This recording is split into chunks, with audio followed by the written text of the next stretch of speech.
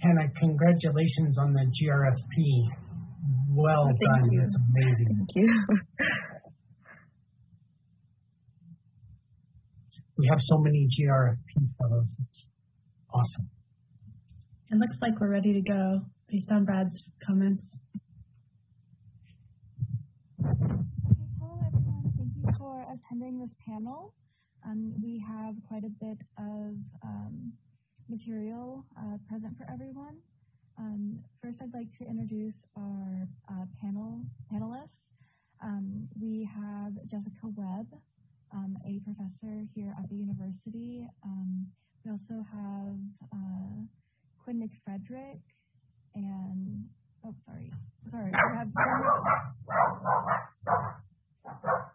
sorry about the dogs.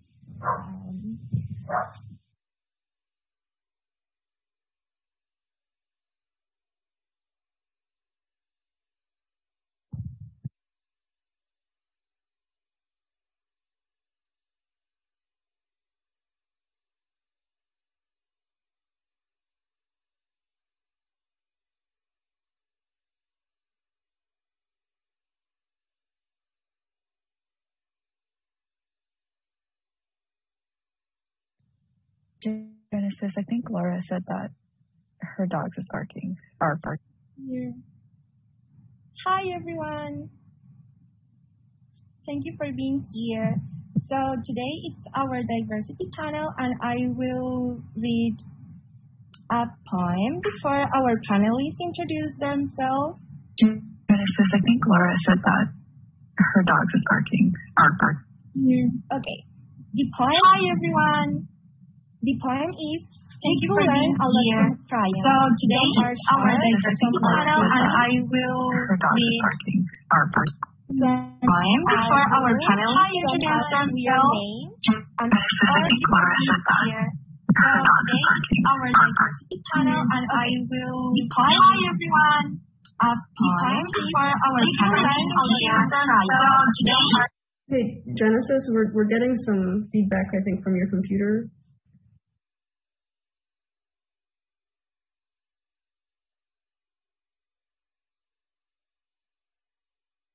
Do you have the videos running in the background?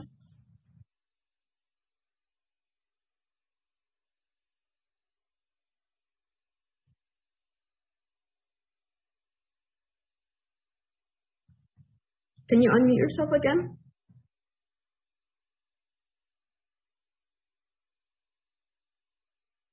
Genesis?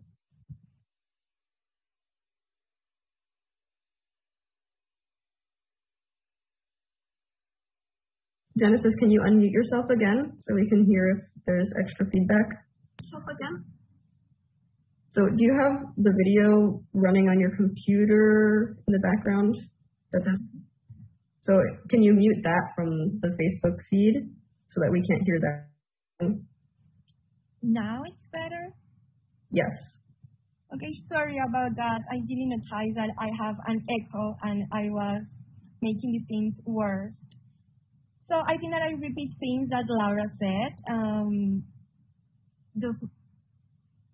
Does Laura read the poem already? Okay, so we can proceed with the poem. So, crayons. We could learn a lot from crayons. Some are sharp, some are pretty, some are dull, some have weird names and are all different colors, but they all have to live in the same box. So this will be the opening for our panelists to introduce themselves. We can start with Dr. Amy. Hi everyone, I'm Amy Murillo. I'm a new professor here at UCR in the Department of Entomology. I study insects that negatively impact animals, and a lot of my work is dealing with poultry, and so chickens and insects that negatively impact not only chicken behavior, but chicken welfare and health as well. Thank you, Dr. Amy. Now we can follow with Dr. Purcell. Hi everyone, my name is Jessica Purcell. I'm also a not quite so new professor, not so new anymore, in the Department of Entomology, and I study social behavior. So I really like to study how ants and bees and wasps interact socially, and what, in particular, what are the genetic bases of that social interaction? So are there genes that control different social organization? Thank you, Dr. Purcell. Now we can follow for our feature, Dr. Argueta. Thank you. Hi, everybody. I am Magda Argueta. I am an international student in the entomology department. I am pursuing a PhD, and I am on my third year in the Max Frederick Lab, and I am studying bee communities and how bees may change from one side to another one, and how bees interact with microbes, and all interesting stuff. So thank you so much for being here. Thank you. Now we can follow up for our future, Dr. Hannah. Hi everyone, I'm not quite a doctor yet, but trying to get there. My name is Hannah, and I study insect hormones, and I like to tell people I study insect puberty because we're looking at how these hormones can change how these insects develop into adults. And I do these studies using fruit flies, so if you see little flies around your bananas, that's what I use. Yeah. Thank you. Thank you. Now, Dr. McFrederick. Hey everybody, thanks for coming. I'm a professor in the Department of Entomology, and in my lab we study the bugs that live within bugs. We study the microorganisms that live within bees especially.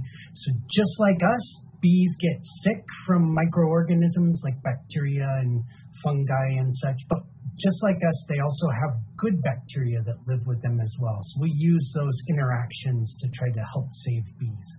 Thank you. Thank you. Now, Dr. Perrin. Good afternoon, everybody. I'm Tom Perrin, and I've been on the campus for a long time. One of the senior faculty in the entomology department.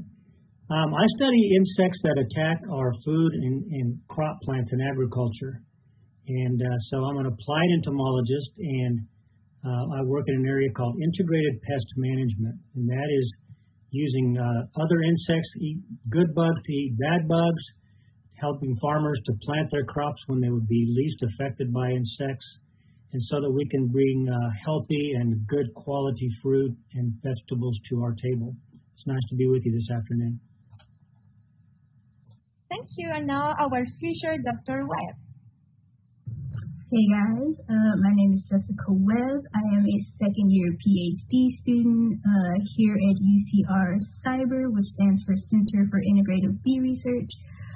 My current research is working towards creating a medication for one of those diseases that Quinn mentioned, known as nosema.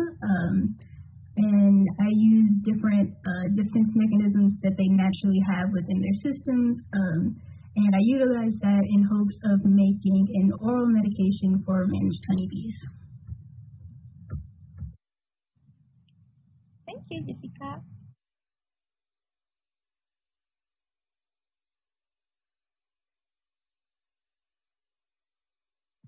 So now we have to begin the panel. First off, thank you all for being here. Sorry for the technical issues we had at the start. I'm glad to see that those are resolved. I'd like to go through and ask all of you, what was your dream career when you were young? And how did that change to your actual career? We can do a fun thing that we often do in the graduate circle and popcorn between people. So that means I will pick someone, and once they answer, they can pick another of our panel guests to then answer the question. So Amy, why don't we start with you? Can you tell me what your dream career was when you were young and how that might have changed to your actual career? Okay, great. Thank you. So I, in 5th grade, was asked to do a project on the grossest thing I could think of. And 5th grade Amy, the grossest thing I could think of was cockroaches. And I remember very clearly sitting in the library reading this book about cockroaches, starting off at the beginning of my project going, ew, this is the grossest thing. And then as I read about them, my attitude completely changed. And I was fascinated. And by the end of my project, when I got to present it to my class, I had looked it up and I was like, I want to be an entomologist. I think bugs are so cool and I just want to learn everything about them. And I think I'm probably one of the rare people who comes in knowing that or thinking that. So that kind of guided my career path in the sense that I was very science and math minded. When it was time for me to apply for college, I looked for the entomology program, which is somewhat rare in the U.S., but not impossible. So I actually went and got a degree in entomology. But just studying bugs, learning everything about them isn't necessarily a career. So that's once I got into college, I was able to talk to other students and meet professors and actually figure out what a job would look like. And what I learned about myself is that I like solving problems. And so I definitely wanted to go into like a problem solving type of application with entomology. And it took me a little while to figure out what system to work in. I worked in field crops for a while. I worked in turf grass for a while. And then finally settled on animals. I do love animals and didn't even really know that I could merge the two. And I don't want to take all the time, but that's pretty much how my career path went very briefly. So I've definitely always had this fascination with weird, gross things, which has helped. And I'll go ahead and Hannah, you want to go next? Sure, thanks, Amy. So when I was growing up, I was actually really bad at science and failed like some of my science courses in high school. But I had this interest in law and forensic science, so like the science that's related to legal investigations. So I took that class in high school and decided that I wanted to learn more about forensic science. So in college, I looked for a program to study that. And as I was in that program, I started doing better in science because I was a little bit more motivated. And people told me that you wouldn't succeed in science. So I was like very spiteful. So I tried really hard at my classes and got through the classes. And then I discovered research because I was really lucky and I was invited to join a research program in a lab that studied insects. And this lab studied forensic entomology. So that's the use of insects in legal investigations. So after joining that lab, I discovered that I really, really liked working in the lab and similar to Amy, that problem solving aspect and that critical thinking aspect. So from there, I looked for more research opportunities and decided I wanted to further my education and pursue a degree in entomology. So I still study insect development, just in a different way, but I'm still that's like my main question and my main interest is how do insects develop and what controls their development. So popcorn to Jess. Okay. So believe it or not, when I was younger, I would actually tell people that I wanted to be a bug doctor, but everybody thought that I was crazy because, like, what's a bug doctor? So going into college, I actually ended up drifting way away from that dream and ended up pursuing optometry. So I went to a few optometrists, shadowed them to see what kind of work they did, and it turned out that they have a really boring job. They just sit in front of these machines all day and say 1 or 2, and I really did not enjoy that. So eventually I was able to find research on campus working in marine biology because, who doesn't want to work with the sea turtles and the coral reefs? But there was a very big flaw in that dream because I can't actually swim. So I was working with these little, I guess you could call them semi-aquatic insects. They're like amphipods. They live in the sand, and they're kind of gross and weird. So I said I should just work with the cool insects if I'm going to work with insects anyway. And I found this internship working with native pollinators, and I really enjoyed it.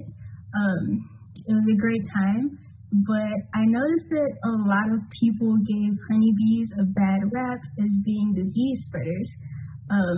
So I then became a trader, and when I came here to actually help the honeybees, to help them kind of get rid of some of those diseases. And so that's how I ended up in entomology. And with that, I will pass it to other Jessica. Thanks, Jess.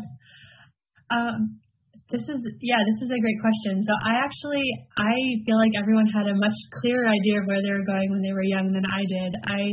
I remember being totally obsessed with multiple different careers at different points in my childhood. One that stands out, I've always loved animals. I wanted to be a veterinarian for a little while. But then the other competing interest is that I have always wanted to spend every waking moment that I could outdoors. And I didn't really see, I know if you're a veterinarian, you can probably figure out ways to spend some time outside on farms if you do livestock veterinary science. But I was sort of always looking for ways to combine that love of the outdoors with love of animals. And so when I had the opportunity to carry out research at university, I actually realized that was a potentially viable career opportunity. So I did some research projects as an undergraduate. I did some research after graduating from my undergraduate, but before starting graduate school. And it was kind of a really happy surprise to realize that I could merge those two interests, that love of animals, including insect animals as well, and then that ability to go outside. And I know for some of us at least, being able to do some of my work outside is one of my very favorite parts of the job. I can travel a bit, I can see different parts of the world, and I can look at all of the amazing insects that live there. So that was my trajectory. And I'll send it over to Magda. Thank you, Jessica. I am a bit nervous, but happy to share. So I grew up in the south part of Mexico, and the weather there is very humid, and all the vegetation is like a rainforest. So when I was a kid, I was very, very fascinated by all the flowers and all the blooms and all the species that are at that moment I didn't know what was a species, but by all the insects and animals that were visiting the flowers. And I think I fell in love with flowers and pollination since I was a kid, because all the interaction that I had with nature. But I only knew the rainforest. And then when I grew up, I moved to central Mexico to study the college. And when I was in central Mexico, the vegetation is different there because it's not rainforest anymore. So it's more like temperate. And then if you go a bit to the north to my country, you start having the deserts.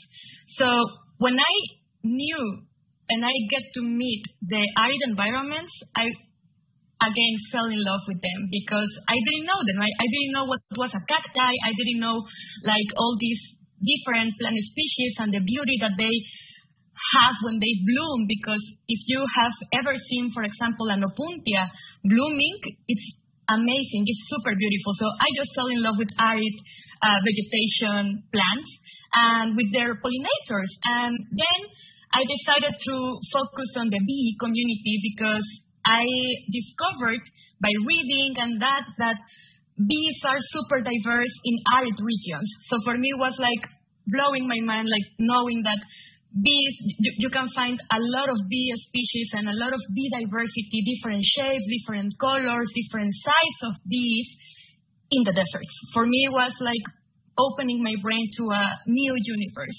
of research and discoveries. So I decided to continue studying bees in arid environments, and I moved to the U.S. At the end of 2018 to study the interactions that bees have in these vegetation ecosystems. And I didn't know anything about microbiology before. I didn't think about the impact that the microbiota that we have living in our gut, in our stomach, I didn't think about the impact that the microbiota has for any or has in any species. And when I moved to conduct or to study the PhD here, I met my professor, my advisor PhD, and he taught me about all this new world of microbes, and I got a lot of inspiration because it's completely like, it was super intimidated for me at the beginning to actually believe that I was able to be a microbiologist as well. But when you have like the combination of microbiology and the ecology of bees and their interactions, it's super, super inspiring. And I decided to include that on my PhD studies. And yeah, I think when I was a kid, I knew I liked the nature because I grew up surrounded by nature, and I knew I wanted to study something related with flowers and something related with insects, but I didn't really discover like with an official name that was possible until I studied the college and decided to go for biology. But that's it. And I will popcorn to, let me see, I will go back to Quinn, actually. It's super fun to hear all of these stories to hear, and super inspiring as well to me. If I were in fifth grade, I'd totally want to become an entomologist after this, I think. I, like a crazy little kid, I had like all these wild ideas, firemen, I want to own a ski shop, etc. They kept changing over and over again, but eventually I also decided to get a degree in biology because I loved nature. And I wound up actually working, when I was undergraduate, I got an internship at the San Francisco Zoo, working in the insect zoo there. And we did a lot of stuff with bees. I grew up in the Central Valley of California where the almond pollination happens, and we actually had a small almond orchard. And so bees as pollinators and the importance of bees was always in my mind. I wound up reading a book that sort of inspired me to want to study native bees. Eventually when I started to do a master's, before I went to the master's, I spent about 10 years actually having what I thought was my dream job. So that was at the San Francisco Insect Zoo. After that, I worked in the zoo in Boston. I worked in an aquarium. I cleaned like the shark tank in an aquarium on Pier 39 in San Francisco. And then I worked at a little like children's museum in San Francisco. So all this sort of outdoor education, wildlife display sorts of things. During that whole time, I loved all of that work, especially the shark tank was super fun, actually. I liked all of that work a lot, but I felt like I always wanted to be a scientist, and I wasn't really a scientist. Like, I knew a lot of natural history about different animals and such, but I really wanted to become a scientist because I felt like that whole 10 years that I was doing that, I felt like I sort of had scientist envy. Like, I wanted to understand even more about what these organisms are. So the reason I'm telling that part of my story is that many people know what they want to do from the get-go, and they do really, really well as an undergraduate, and they go right into graduate school. That wasn't my story at all. I didn't do super great as an undergraduate. I didn't know that I wanted to be a scientist until later on in life. And I made it a little bit hard on myself, but I guess I'm telling you guys this because you might start off on one path, but that path might not be the path that you wind up the rest of your life on, and that's okay too. So there's different ways that people come to their careers, and as long as you find a good career, that's the most important part. And become an entomologist because it is a wonderful career. I'll leave it at that.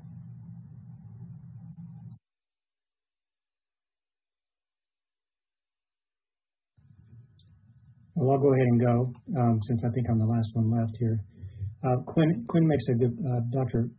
Frederick makes a great point, and I think the most important thing that I would say to you who are listening on is stay in school, stay interested, keep pursuing.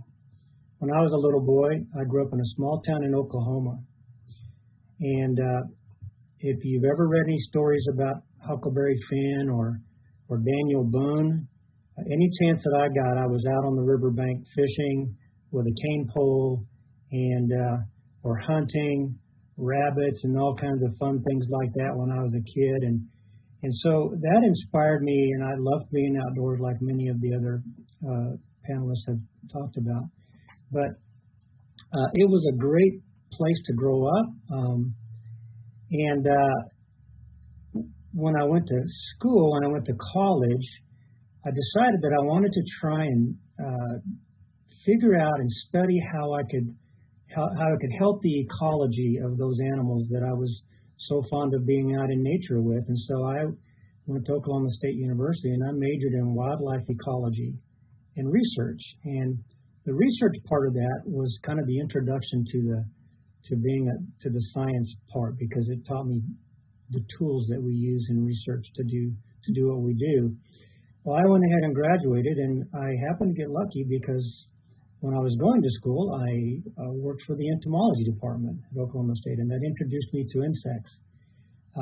So by the time that I had finished with that degree, I didn't get a job working in wildlife ecology, and I started looking around and thinking, you know what? I've been working with these insects in agriculture, and there's a lot more jobs in agriculture because people have to eat. It's the underpinning of all society. So I went ahead and went to graduate school in entomology in Texas and in Nebraska, and then came out here to California, where I'm still outside working with these animals. Now, I started in ecology, and I still study ecology. And the ecology that I study are usually with pest insects and the insects that feed upon them, to learn about that ecology and how can we apply it to the benefit of agricultural producers and producing good quality fruits. So that's my story. I'll just say once again, stay in school and stay interested and keep asking questions, because there is a career for you out there in whatever you want to do. Thank you so much, all of you. I think this is a really good introduction to the panel and kind of your background and where you are. When we're reaching kind of like heading towards our goals, we might come across a lot of difficulties. Are there any like major difficulties and like complications that you found yourselves dealing with? Underway, this can be familial, financial, like racial things, difficulties due to life just events. If you could go through some of your I'm sorry about the noise. If you can go through some of your difficulties that perhaps you dealt with and might provide some insight into how other students and potential students might reach these goals, that would be great. Tom, since you went last, let's start with you on this one.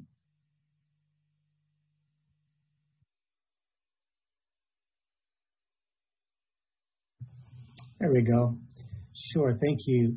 I think the difficulties that I faced and the challenges I faced with are some things with bullying when I was a kid, and of course studying and trying to stay focused on schoolwork and things. I do want to point out that I don't know if you can see this painting behind me. That's my great-great-grandmother. She was a full-blooded Cherokee, and so I didn't feel any aggression towards having Native American in my blood, and I'm super proud of that happening. But I certainly didn't face the challenges that people of color face now, and I'm certainly aware of the privilege that I had of just being a white male growing up. So all that said, I don't think I had nearly the challenges that students have now, particularly students who are underserved or ethnically, economically challenged, or that. I grew up in a very large family. I have 8 sisters and 1 brother, so I was surrounded by women in my life, and so I've always been very comfortable working with and interacting, and I truly believe that we have a much richer and a much more full environment when we are surrounded by people who have different life experiences than we have. So I'll popcorn that, and I'll go back to Quinn. Since he didn't call on me last time, I'll call on him. Fair enough, Tom. Sorry for getting you there. Well, so I was born without fingers on my left hand, and I think that that's probably the thing that has. I don't like to think of myself as not being able to do stuff because of that, but I'm sure that it has made, and because I was born that way, it's the only thing that I've ever known, so I can't say like I'd be able to do these things differently if I had fingers on this hand, because I don't have that experience, of course. It does mean that when I was a kid, I would get teased about it and such, and that continues on through life in different ways. Like when you're out of elementary school, then kids aren't teasing you anymore. But people do treat you differently, I think. Not everybody, but some people do treat you differently. Like sometimes I'll notice people want to help me when I'm trying to lift something more than they would help somebody else. And I don't take offense at that because I know that they're coming from a good place, that they're just trying to help me. But I also realize that when people are slightly different than other people, they don't want to be treated differently, at least in my experience. Like I realize that people that are trying to help me are coming from a good place, but I don't want them to want to help me, if that makes sense. And I did have one colleague who was really kind and helped me prepare like these examinations where I had to dissect a whole lot of insects, and he told me, I'm sure with your hand it's very hard for you to dissect insects. And I accepted his help because I wanted his help getting the exam ready. But I also wanted to tell him, well, I did dissect 4,000 bees during my PhD, so I think I know what I'm doing a little bit. I kind of have my head wrapped around it. So I think those are sort of the biggest challenges that I've faced, I guess. But I also realize, like Tom mentioned, that I've been very, very lucky in many ways and very privileged in many ways as well. So while I can relate to having a different appearance than many people, there's also parts of other people's journeys that I can empathize with, but I haven't experienced myself. So I think that's what I'll share, and I will ping Dr. Murillo. Thanks, Quinn. So thinking about my own journey, some of the difficulties I dealt with, when I was graduating from college, we had a major economic recession. I graduated in 2009, and I didn't know what I was going to do. I didn't know anyway, but then there was a recession, and that didn't help things.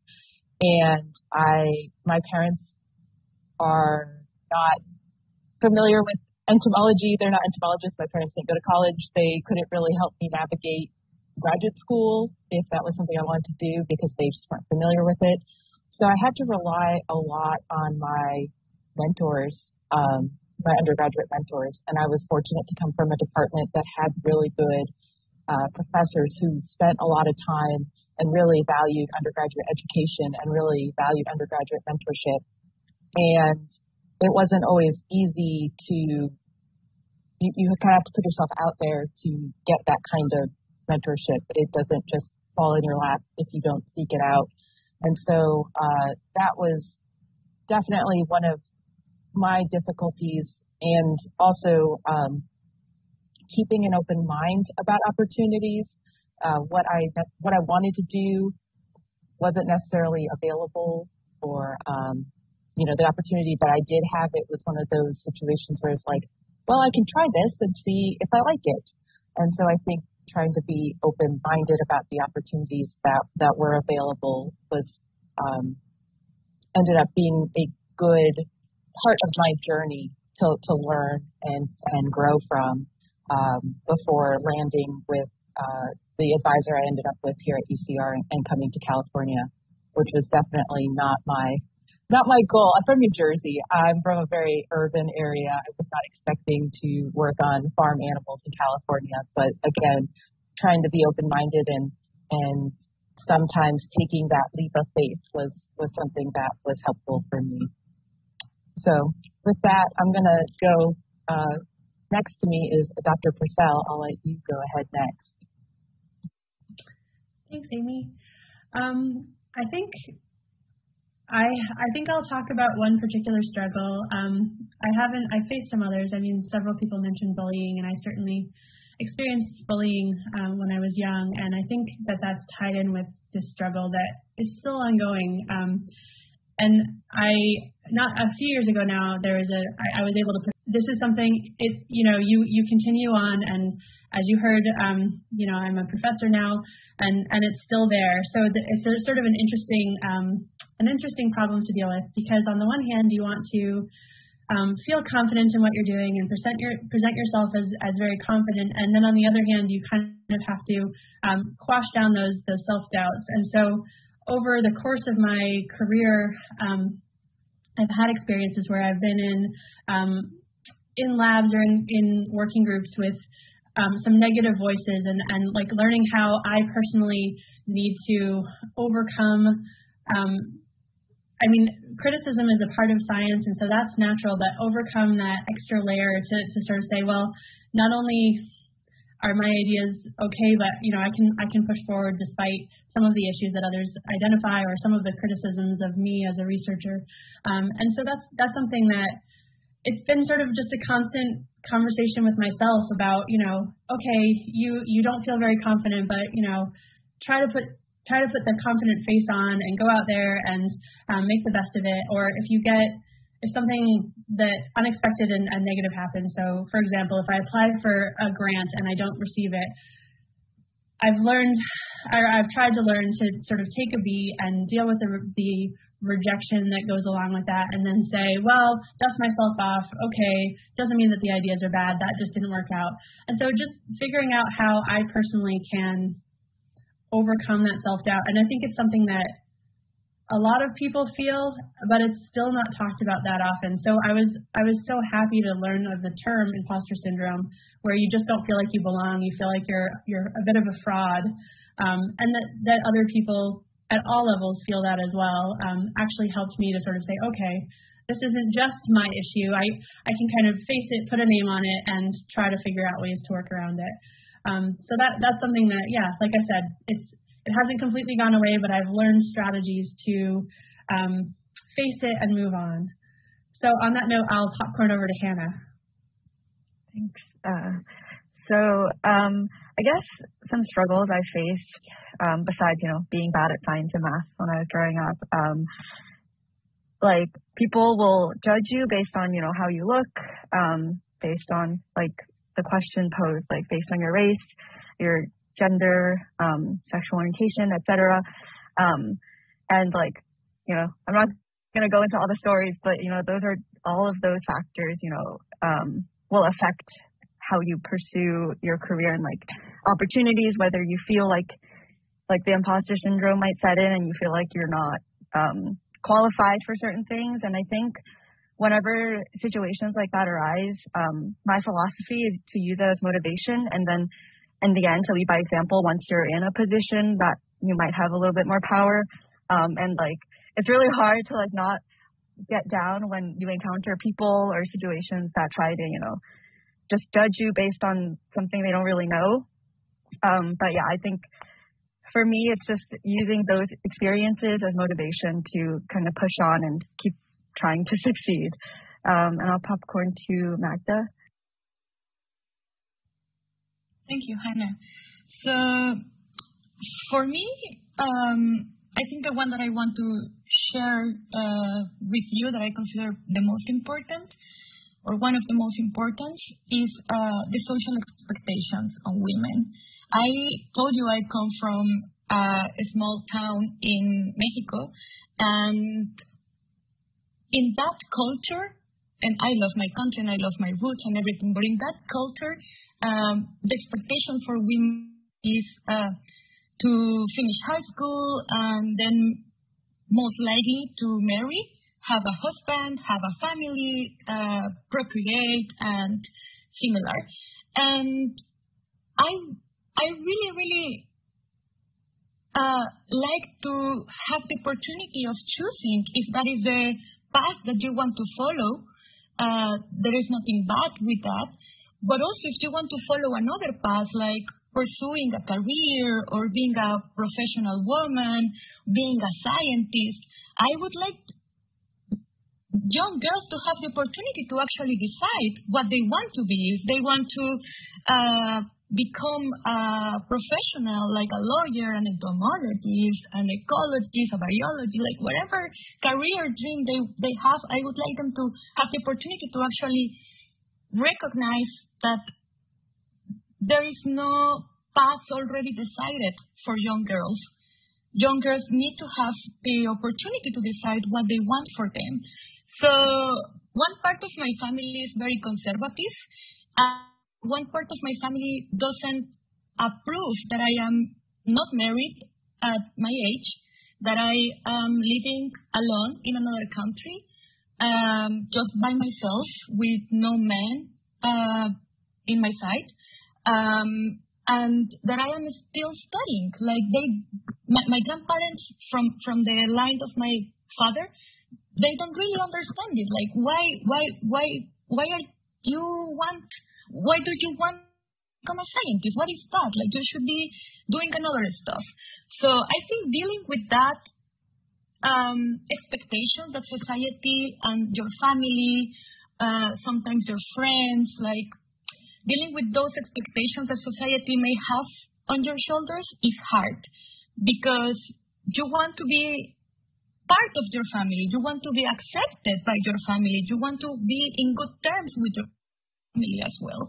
And then you face a lot of this debate, like, am I doing the right stuff? Am I doing the right, pursuing this scientific career? Like, am I doing the things wrong?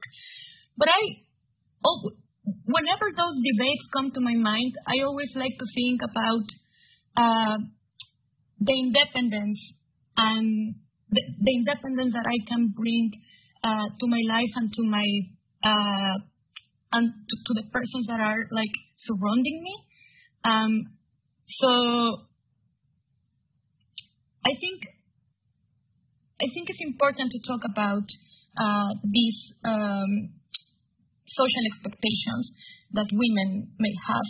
And it's important whenever you are facing that to talk with any ally that you may find, like any friend, any mentor, like a professor, or maybe a member of your family that is on your side that can understand you, just to talk about how are you feeling, and telling that person that I really want to do this, but society is telling me to do the other, or my family is telling me to do the other, like I am struggling with this. Just reach out for help, ask for help, and be aware that there are people around you that can be your ally on this journey, and that you are not alone. So in some moments it feels hard to find people that actually can understand you, but fortunately, I have found people that is like on my net of support, and I think that's it. And I will popcorn to Jessica Webb. Thank you, Magda. I think for me, the biggest struggle was just kind of growing up in the environment that I grew up in. So I'm from Memphis, Tennessee. It's a very urban area, very poor economically. So I didn't know any scientists. Everybody that I knew was a blue collar worker. I was the first in my family to go to college. Even in elementary, middle, high school, there was not a lot of funding to fund these types of, science programs that, many other people may have gotten the opportunity to experience. And so even then, when I went off to college, I ended up going to an HBCU. So if you don't know, that stands for Historically Black Colleges and Universities. So they're majority Black colleges. And so they are oftentimes also underfunded.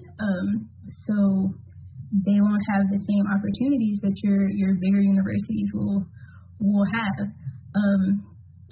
So oftentimes I'll feel like I didn't get the same experiences or opportunities that some of my counterparts will have, and it sometimes leads to like a sense of isolation just because I don't have, the same experience that everybody else does. But I think that just kind of plays into the imposter syndrome that Jessica Purcell was talking about.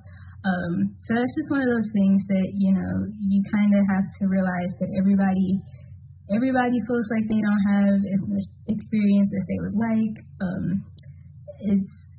It's a mental thing that you just kind of have to figure your own way around. And so that's my answer. Thank you all for sharing these experiences. For sure, we all have different paths, and we never know when we will end. So never stop dreaming and follow your dreams. So now we have like our last question. What are the motivation, the inspiration that you have, and any advice that you can give to people that would like to pursue a scientific career? Yeah, sorry. So we can start with Jessica Webb and then Popcorn. You kind of repeat the question. I think you cut out on the first part. Oh, sorry. Like, what are the motivations and inspirations that you have in your career, and any advice that you can give to people that would like to pursue a scientific career? Okay.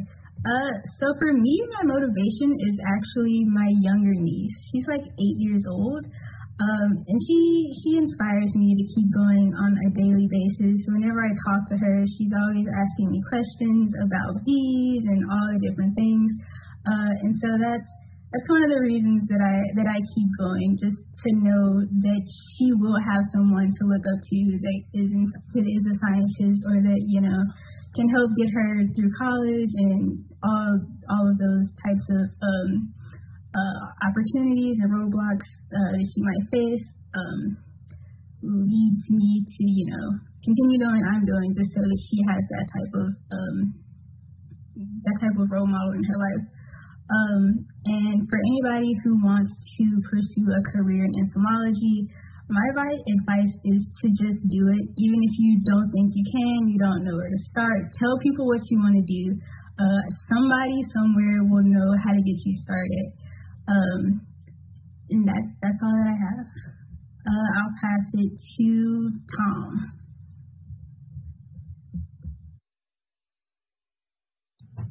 Okay, so if you're watching this live stream, you might be surprised what I'm going to say, but you already are a scientist. I have a very broad definition of what a scientist is, and I believe we were all born scientists. And my definition is a scientist is someone who's curious about the world around them. Are you curious about the world around you? Whatever it is. Are you curious about the world around you? If so, then you were born a scientist, and you are a scientist.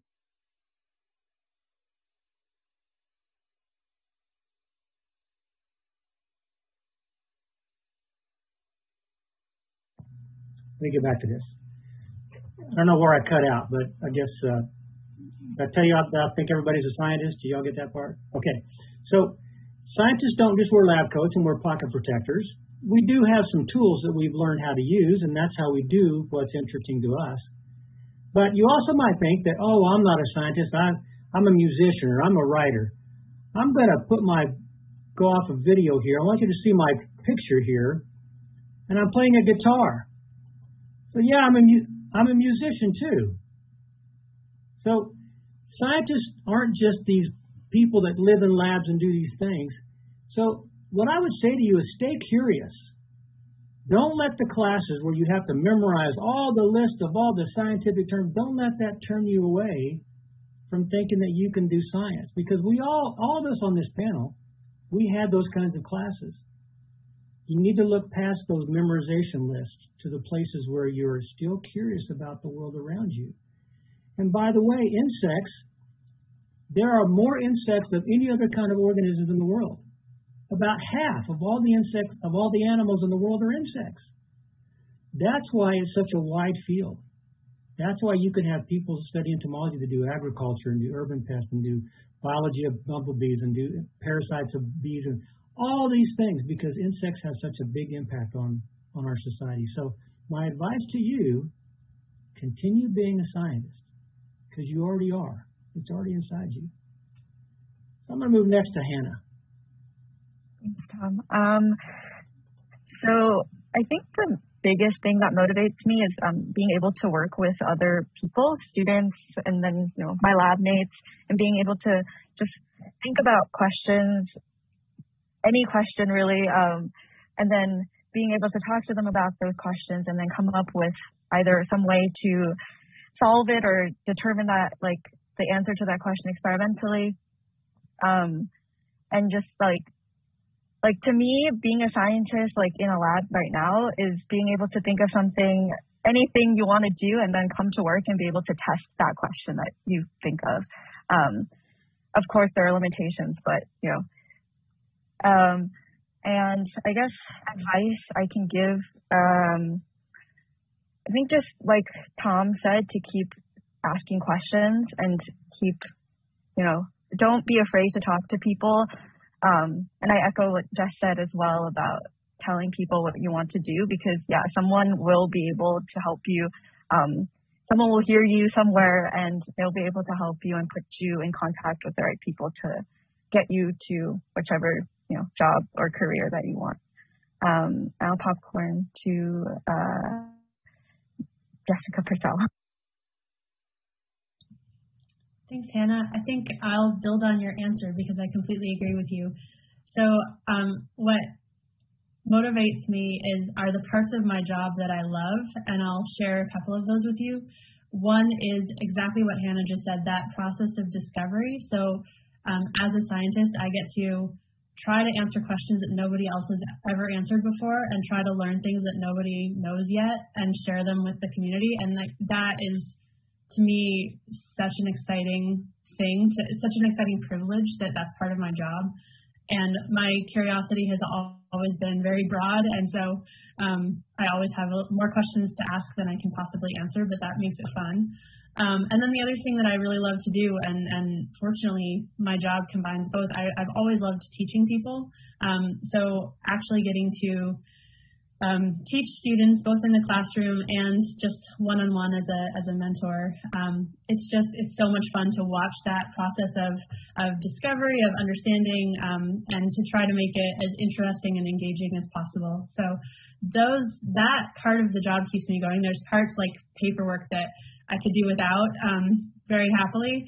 And I guess my advice is, and this is something that I wasn't very good at myself, but if you it's worth trying different things, and you can start sooner than you think. So if something that you hear today is like, wow, that sounds amazing, you can at any stage of your education, you can reach out to people and say, hey, what you talked about, your career choice or what you're studying, it sounded really interesting. Can you tell me more? And sometimes opportunities arise from things like that. I can trace my own career trajectory to a series of unlikely opportunities that I just happened to fall into, and that really shaped who I am today. And so you can take a little bit more command of that and write to people who you're curious about what their job entails, or you would like to shadow them for a day, or you would like to visit their workplace. Obviously not right now because so many workplaces are closed, but and just get in the habit of asking, and through doing that you'll meet people who can then help to steer you towards opportunities that you may not have otherwise been aware of. So on that note, I'll popcorn to Quinn. I totally agree with working with wonderful colleagues, like the people that are on this panel. Working with students like Magda, amazing student, and to see her science take off, all of those things are super exciting. Being able to discover, like most recently I was just digging up bee nests and figuring out the architecture of a bee nest, like to be the first person to do that. It's a silly little thing, but it's so much fun. So I totally agree with all of that. And I love what Jessica was talking about, the informational interview, like talking to people about how they got where they were and pursuing that. And the one thing that I would like to add is that sort of building off of the imposter syndrome thing that we were talking about earlier, like don't ever let other people especially tell you that you can't do something. If somebody tells you that, oh, you can't do math because X, Y, and Z people are not good at math and you're one of those people, that's not true. That's a lie. You can do good at math if you want to do good at math. If you want to be a scientist, you can be a scientist. If I can make it as a scientist, you can make it as a scientist too. I don't consider myself to be the smartest person in any room. I just am really passionate about that discovery part of my job, and I love that. And so I'm willing to work to get that freedom to be able to ask those kinds of questions. I will ping over to Mike. Thank you. So my motivation, well, I think I have two big motivations. The first one is that as a person that is studying bees and field communities, field bees that live in nature, like natural communities, I really like to have the opportunity to go outside and to search for them. Like for me, that is amazing. Like that is part of my job. Like going outside to beautiful places, searching, looking for flowers and searching for bees. For me, that is amazing because I really like to be like connected with the environment, and I think that is amazing. And the other motivation I have is to transfer knowledge. Like I love the idea of being a professor and being a teacher, so I can share my experience, and not only my experience but the knowledge with other people, with the students, with people that want to learn as well, and share these scientific discoveries and build together, continue building together science and knowledge. So I love that. And one advice I would have is to make your passion, whatever you want to study, to make your passion your refugee. Like there are a lot of struggles that are in the world, and there are a lot of struggles that you may be facing. But if you make your passion your refugee and the safe place you can be, that will keep you safe as well. And with that, I would like to pin Amy. I'll keep it brief. So definitely my curiosity, to echo everyone else, my curiosity drives me. My drive to solve problems is something that keeps me going, especially this last year when we don't get to interface with people, which is something that I really enjoy doing. I love having conversations with people and talking science and talking through problems. So ultimately, that's what it boils down to. And my advice for everyone, besides being curious, would also be to take time to reflect on what you enjoy doing and what it is at its core that interests you and motivates you. You know, we're talking about big field level types of things. You know, entomology might interest you, but what interests you within that? And, you know, like I said, problem solving, is that what interests you? Is that what motivates you? I think that self-reflection and figuring out what you like to do, how you like to learn, what you like to learn, all these things can help you learn more about yourself and drive you throughout your life.